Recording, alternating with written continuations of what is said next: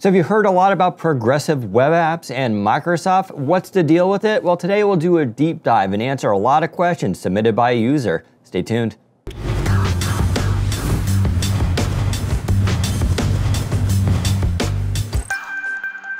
All right, so what is exactly a PWA? Well, the idea goes back to 2015 in an article written by Alex Russell, who's a Google engineer.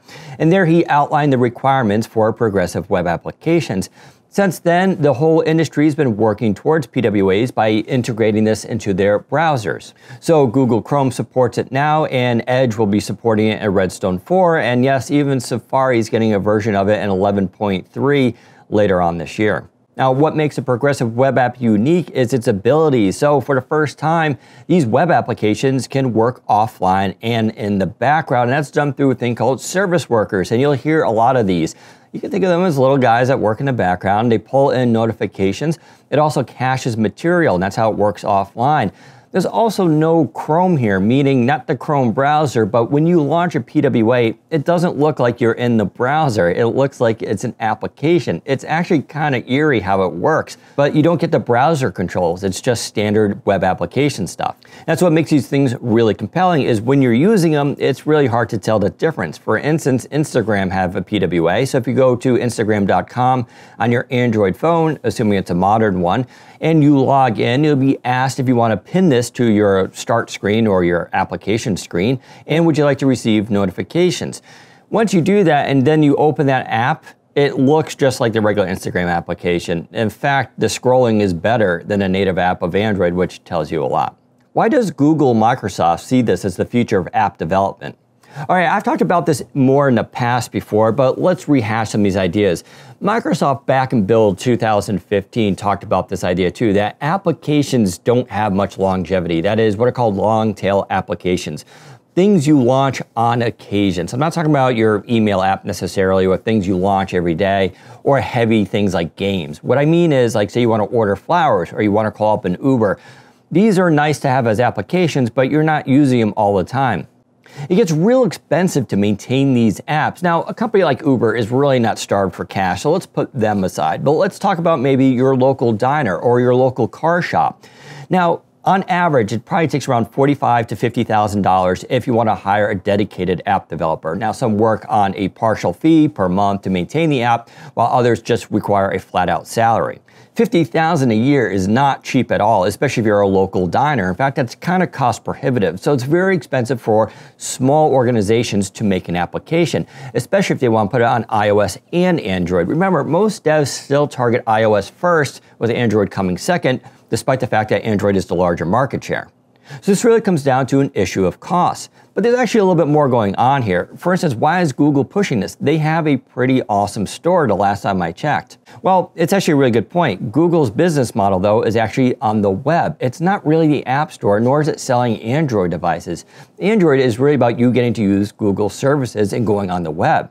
If every company created their own native application and it pulls data direct from the site without going through the web, well, that actually hurts Google's bottom line. Don't forget, apps really don't count against web traffic. So Google actually wants this to happen because in using a progressive web application, you're using the web, you're using analytics, you're using their ad stuff.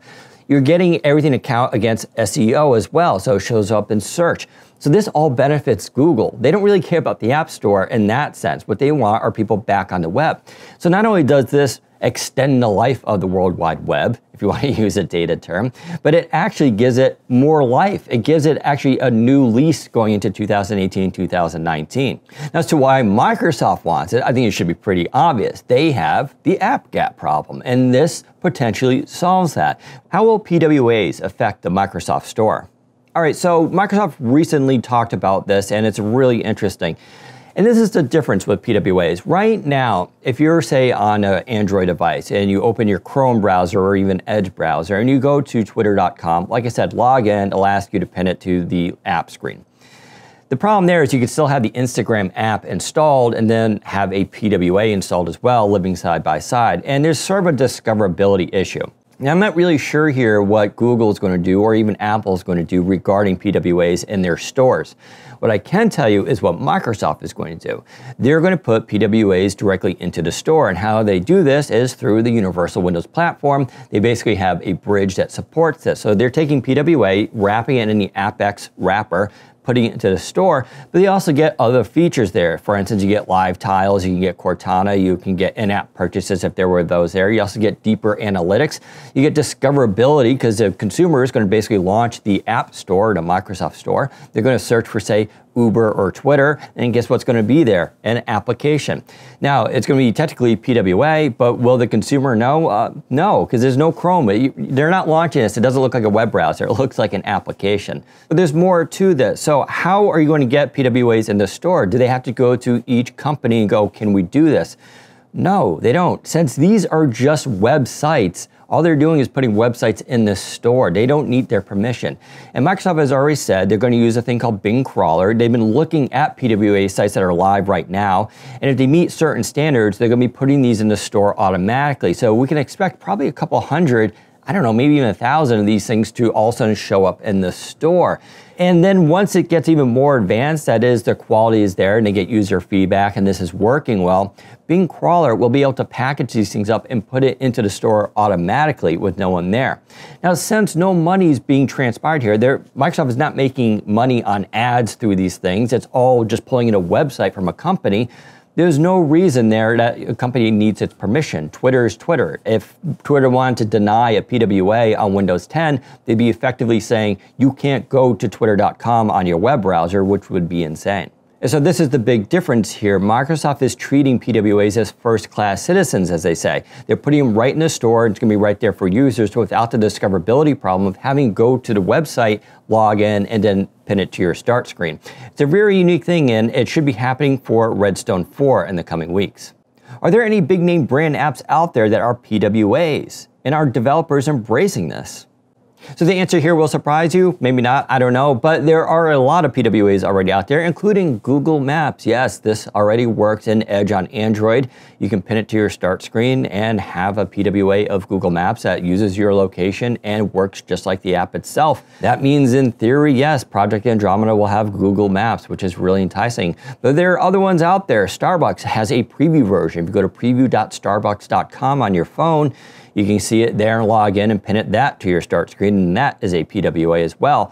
You also have Twitter, you have Instagram, you have Tinder, you have Uber, you have Lyft. You have a bunch of services already out there. Even Pinterest has a PWA. So yes, all the major companies are embracing this because, again, companies hate paying developers. Sorry, they would rather just have a web developer basically make a PWA website and call it a day. I also expect a lot of banks to jump on this because maintaining a banking app is super expensive. There's a lot of security involved. There's a lot of laws in effect that they need to be compliant with. That's one reason why Windows 10 always had an issue with banking apps. They're very expensive to maintain. But what is always maintained? A banking website. In fact, that gets updated even before any iOS and Android app. So if a bank can maintain a PWA website, well, that's a win-win for everybody, including them and their consumers, and yes, eventually Windows 10 users. Does Microsoft have any plans to release any of its apps in PWA form? Our set of questions a little confusing, and I'll tell you why. PWA has to be thought of as first living on the web, but I can tell you of one instance as an example, Outlook.com. So Outlook.com is both an email service that's on the web, but of course there are apps for it. Now, is Microsoft going to take its app and convert it to PWA? No. What they did do, though, was convert Outlook.com into supporting PWA. So again, launch your Android phone up, use Chrome, use Edge, and go to Outlook.com, and now add that to your home screen and relaunch it, and you're going to quickly see it looks just like an Outlook app. It's very impressive. It is full PWA compliant. So Microsoft will take any of their services that live on the web and convert those to PWA. So I imagine OneDrive is there as well, and there are other services. I haven't tried them all, but yes, Microsoft is definitely on board here with making its websites PWA compliant. Does Microsoft Edge even support PWAs yet? All right, so if you're running Windows 10 Fall Creators Update, the answer is no, but don't worry, Redstone 4, which is slated for spring 2018, or actually in a couple weeks, will be supporting PWA right out the door. That's also when Microsoft's going to start putting some of these PWA websites into the store as a test. And as they get feedback, we'll roll out more using that Bing crawler. So yeah, look for it very soon. Now, PWA, as I should explain, is still very new.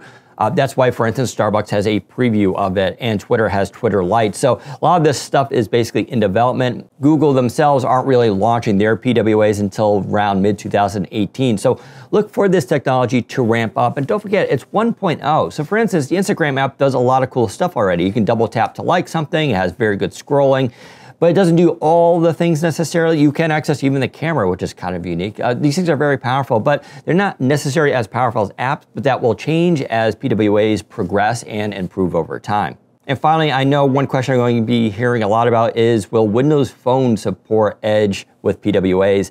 I don't believe so. I don't know what Microsoft's plans are here. I'm doubtful that they're going to actually update Edge on the phone to support PWAs, which is a bit of a shame, but we don't know. They could do it if they want to, but they really are kind of done with phone at this time. Since PWAs are web apps, do developers even need an app store taking a 30% cut?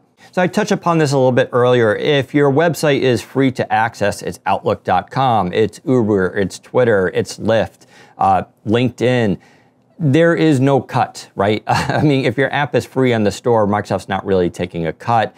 And I already described earlier how Microsoft's going to put these websites on their store automatically without necessarily asking those companies to do so, because all they're doing is linking to that website after all. So there's no changing of money here, which is why legally they can even do this. So what stores are really good for is what we all know is discoverability. The idea is you want to open up, say, Windows 10 for the first time out of your out-of-box experience. You want to hit that store and be like, I want Uber or I want my banking app. Type it in and it shows up, you hit install and it downloads.